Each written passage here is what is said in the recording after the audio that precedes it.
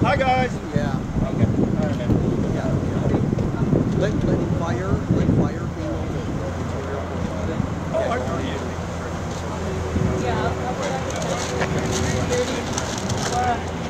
There we go.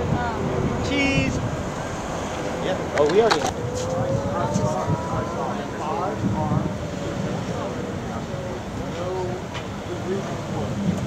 I left my apartment today with Danish and coffee. I trimmed some 7-0, 487.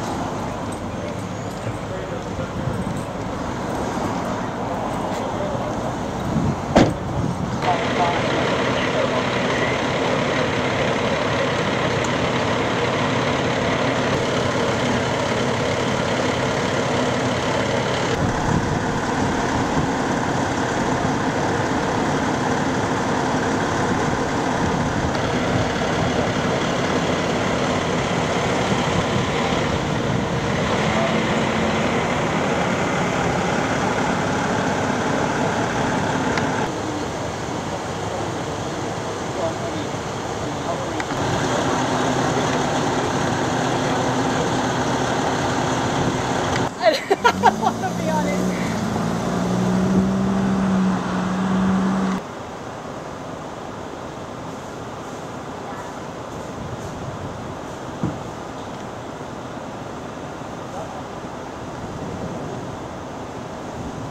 Can I help you?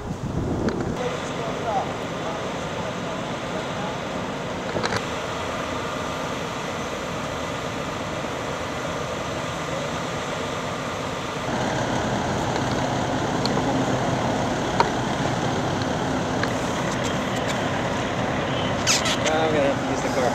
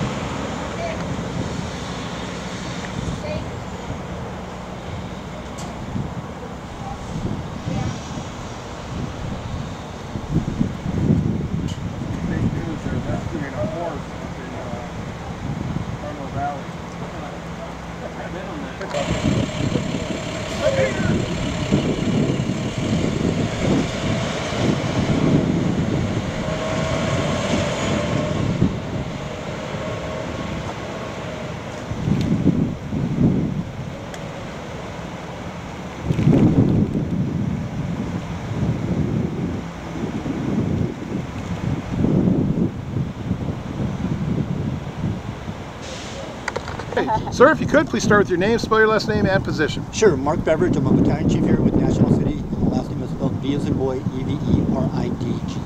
Thank you, sir. We've been here for several hours. Can you describe what's happening? Sure. So at about 11:30 this morning, we got called out to a possible fire with a bomb scare. Apparently, there was a resident inside the Pines building behind me that basically told somebody that he had a bomb and some flammable liquids inside of his apartment. The police showed up. We were put on a stand back. As soon as the police showed up, the individual fled. He was later put in custody by NCPD. Right now we're in a unified command with the San Diego Bomb Arson Squad, Hazmat, San Diego Fire, National City Fire, and National City Police. Okay, now we understand that you found a possible bomb in the parking facility? Sure, so there's three issues, there's three problems that our San Diego Bomb Squads are working on. There was some unleft backpacks that they have cleared at this time. There were no devices in that. There's a car in an underground parking that belongs to the suspect that had some devices that looked like they could possibly be associated with the bomb. And then upstairs in the apartment, we had a report of some kind of a chemical smell and a haze. That's why we have the bomb squad and also hazmat out here. Okay, and that device, it was a propane tank of gasoline? Apparently there was a gas can and a propane tank sitting side by side on the hood of the car. Not very common, does raise a lot of flags, and at that point, that's when we stopped, evacuated the building, and got the proper the bomb squad out. Now, speaking of the evacuations, we understand almost 400 people, ambulatory? Approximately 400 ambulatory people. Some were ambulatory, some were not. We assisted them. We have AMR here as a precaution in case, because those folks have been displaced since 11:30 this morning. And we heard a loud boom. Yes. What was that? So when the bomb squad goes through, they have devices that they can use. What you heard was a water cannon that they use to take the satchel or the backpacks out. And these 400 seniors, what's going on with so them? they've been displaced. They're actually in the community center. If you look at the Pines building, there's a large community center right in the middle of the facility, and they've been taken down and they're sheltering in place there. And right now the bomb arson unit is now doing what? So what they're doing is they go from smallest to largest. So right now they're evaluating the vehicle in the underground parking. They brought the big unit out so they can take x-ray pictures of it, and they're going to try to mitigate any situation that they have down there. And then after that they'll be moving upstairs to go through the apartment of the individual that started this whole. And the backpacks, where were they? Were they inside the apartment So building? no, the backpacks were actually located on a bench. And so according to witnesses, this individual and his mom both live in the building. They don't live together in the same apartment. And she was the one that identified those backpacks as his. And what do we know about this individual? He worked with National? Very little. You know, our police department has done a background on him. I am not totally privileged to all that information. But apparently he does have the capabilities, according to them, to be able to build a bomb. Now, we understand that he ran away when the police confronted him. Yes. And a National City K-9 took him down. Has he been taken to the hospital? Yes, sir. He has been transported to the hospital with dog bites. He was evading our police officers, and so that's why they took him down with the dog. Do we have a name on him? We do not. I don't. Now, he's suspected possibly in other arsons that involved in Chula Vista? There has been that rumor. I haven't seen that confirmed or had it confirmed by anybody else, but that rumor is out there. Have you been called to his apartment before? Our firefighters have been to that facility. I couldn't tell you if they've been called to his apartment specifically. I'd have to go back and check. And something you're probably not aware of, the facility management said they were actually evicting him today, so that may have triggered him. Possible. Anything is possible. And right now we're just trying to mitigate the three problems that we have at hand so we can get those folks back into their apartment. When do we expect, has the room been cleared yet? No, they haven't even gone up there. It's going to be a coordinated effort between fire, police, the bomb squad, and the hazmat. So we could be here for several more hours. Possibly, yeah. In situations like this, it's best to be very methodical in what you do and how you do it, so that way we're not skipping any steps and we're making sure that everything is going to be safe. Thank you. Apartment name. Is it the one behind The Pines building, yes ma'am. And forgive me if I missed this while you were talking. What floor is it on? It's on the second floor, we believe.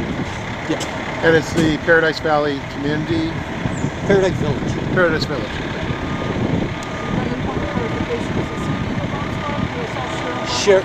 Sheriff. We use the San Diego Sheriff's Bomb Squad. San Diego does have a bomb unit, but we're using sheriffs today, and they're the ones that requested county hazmat and also San Diego hazmat. Thank you. You're very welcome. Thank you, sir. You're welcome. I'll take that mic off.